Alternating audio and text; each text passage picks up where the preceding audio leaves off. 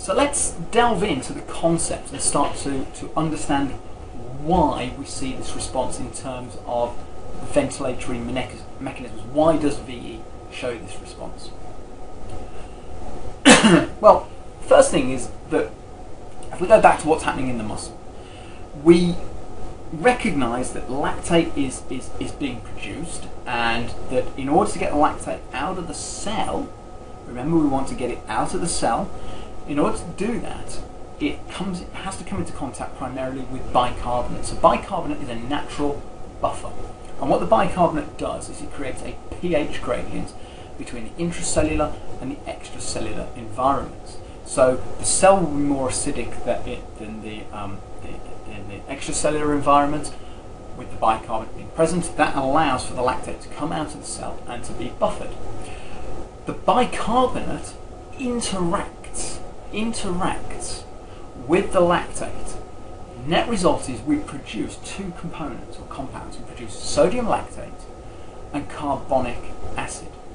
Now the sodium lactate is an important consequence, but it's not the bit we're interested in terms of ventilatory control mechanisms. The carbonic acid itself is now acted upon by a key enzyme, which is carbonic anhydrase. Remember that the enzyme never ends up in the final outcome of the reaction, but by interacting with carbonic anhydrase, we end up producing CO2 and water. Okay, CO2 and water. Now remember how important the CO2 has been to all our discussions up to this point. That means, quite clearly, we've got a number of sources of CO2 occurring under exercise conditions. If we think about exercise below the lactate turn point or below the ventilatory threshold, it's perhaps easier to think about the lactate turn point at the moment, because that's something that's more understandable before we get to identifying ventilatory threshold. If we think below it, there is really predominantly only one major source of carbon dioxide, and that major source of carbon dioxide comes from the TCA cycle. Remember, CO2 is produced through the process of aerobic metabolism of glucose and or glycogen. But as the exercise intensity increases, there's a greater reliance on substrate level glycolysis.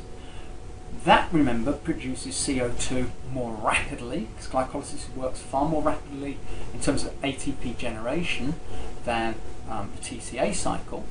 But once we go beyond the lactate turn point, you've now got excess lactate being produced because we're working glycolytically.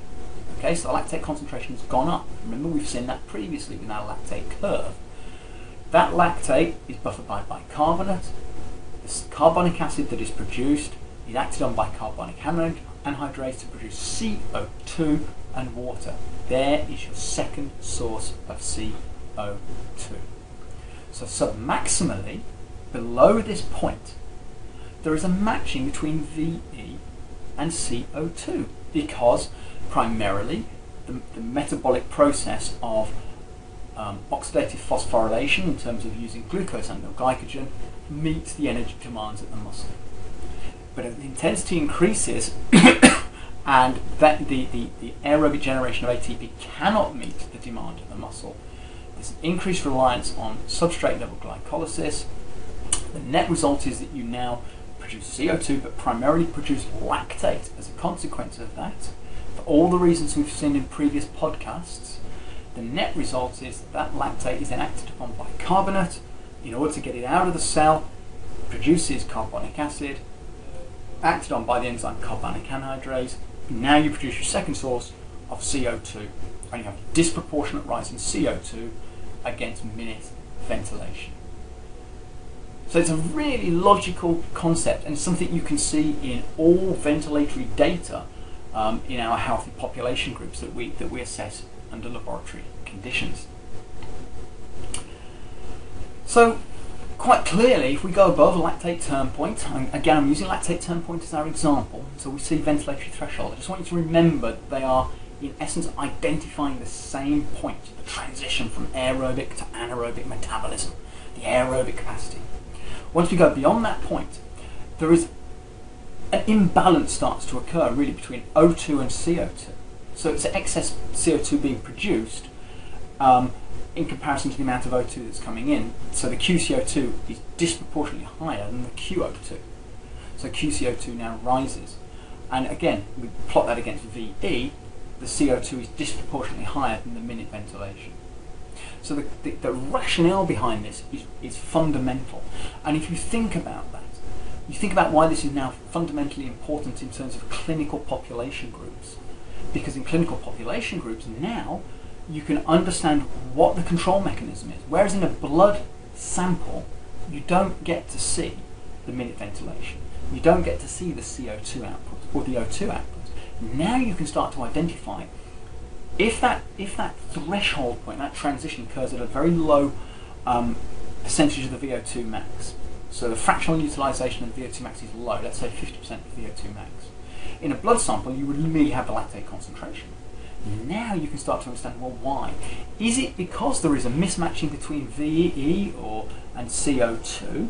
Is it because actually the O2 that's being produced is very, very low in proportion to what we're being demanded at the muscle? In other words, you can start to see inside the data.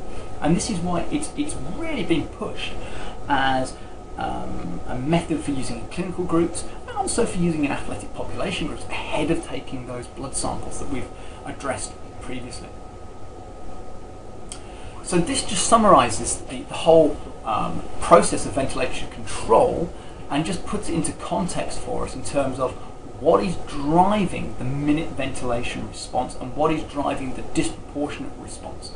So remember, below ventilatory threshold, below lactate term point, remember they're trying to identify the same point, the aerobic capacity. Below that, then there is a matching of VE to CO2, okay? Because the CO2 rises in proportion to exercise intensity. There isn't a second source. The second source starts to come into play when the exercise intensity cannot be matched. And so now what happens is we rely more on anaerobic glycolysis. The anaerobic glycolysis, that's fine because it produces lactate, but the lactate that is produced, remember we move it out of the cell, using bicarbonate to create the pH gradient. The net result is that then is acted upon. We get sodium lactate and carbonic acid through the interaction with bicarbonate. The carbonic acid is then interacted upon by the enzyme carbonic anhydrase, CO2 and water. And that's what drives up that disproportionate response in terms of CO2 against minute ventilation. Now, this is an alternate way. Now, the reason for putting this in is on your journey at the moment in terms of exercise science, most of the work you've ever done has been using Douglas bags. And Douglas bags are a fantastic way, and they're still recognised really as being the gold standard approach for collecting expired air. Primarily because you can understand where things are happening. You can see it, you're not using a black box. But what tends to happen in particularly clinical athletic population groups is we use breath-by-breath data. And when we use breath-by-breath data, one of the ways that's been identified or been proposed for identifying the ventilatory threshold is what's called the V-slope method, proposed by Beaver and colleagues back in 1986 in a publication in the Journal of Applied Physiology. And what they suggested is you can do is just plot VCO2 versus VO2. And actually, if you think about that, that makes a lot of sense. That, again, minute ventilation, VE, shows a linear light response against VO2. So, if you just plot VO2 versus VCO2, as you see here, using minute ventilation, breath-by-breath data, you can see quite clearly there is a sudden kick. That there is again a disproportionate production in VCO2 against VO2, the ventilatory threshold. Now, this is much harder to do with Douglas bag data because you get snapshots. You also have to say to yourself, well, hold on, why is minute ventilation not being shown here? Why are you showing us VO2 versus VCO2? And you'll see why. It's because in a conventional world, then the ideal response would be exactly as we've been seeing, to see that disproportionate increase in VCO2 to minute ventilation. As with the blood lactate data, that is not always obvious. As much as the control mechanisms for ventilatory drive are absolutely clear, remember what you're doing is you're recording expired air at the mouth. So VO2 reflecting what is going on at the muscle in terms of QO2 and VCO2 versus QCO2. It's a surrogate indication, so it's not always clear. So alternate means have been put forward, and this is an alternate approach that you can certainly use with breath-by-breath data, and certainly does seem to be quite a good approach.